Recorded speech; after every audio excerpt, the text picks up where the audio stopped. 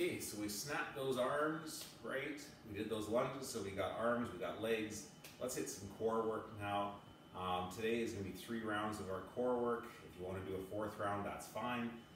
How today's core has to work though for it to be effective is superset.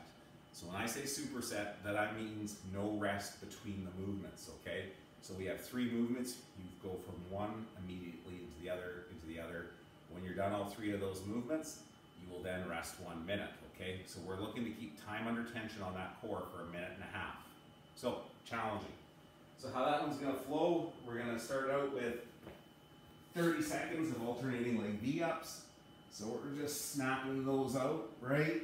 If we need to bend that knee, that's fine. Okay, 30 seconds go, then we're gonna switch to alternating. We're gonna go into Russian twists for 30 seconds. If you've got a dumbbell on the side or a plate that you wanna use, that's good. So that'll be 30 seconds there. And then once we're done those 30 seconds, move that weight back down, and then it becomes 30 seconds of flutter kicks. Okay?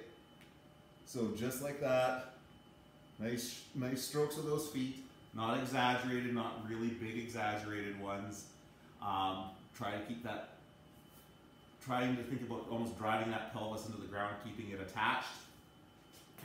That's for 30 seconds as well. If you'll do all 3 of those, I promise your core will be burning. You'll rest 1 minute, and you will repeat again. See if you can keep the consistent number of reps across those 3 sets. Have fun with it.